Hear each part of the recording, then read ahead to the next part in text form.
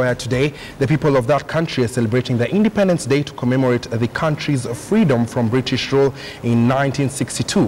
Ugandans celebrate Independence Day with celebrations in different parts of the country as well as other parts of the world where Ugandans have organized different events to mark the day. The main celebrations are, however, in northern town of Gulu, where the head of state Yoweri Museveni, Kaguta Museveni, is expected to give the keynote address. Kenya is being represented in the celebrations by Deputy President William Ruto.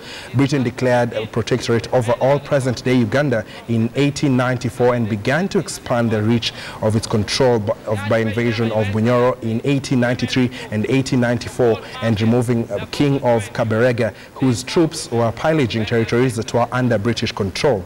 These are live pictures coming to you from Gulu, courtesy of Uganda's Urban TV. To celebrate this St. Mary's Hospital, Lacho, Your Excellency.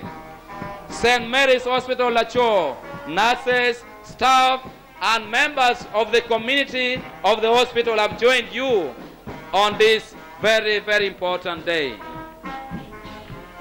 Gulu School of Clinical Officers, Your Excellency, have equally joined you on this day. Your Excellency, on a very, very positive note, we have the Gulu Contractors Association, Your Excellency, in a bid to ensure that there is quality of work. The contractors in Gulu district have come together and lead the procession is Udon Alex Okoya. Want to thank very much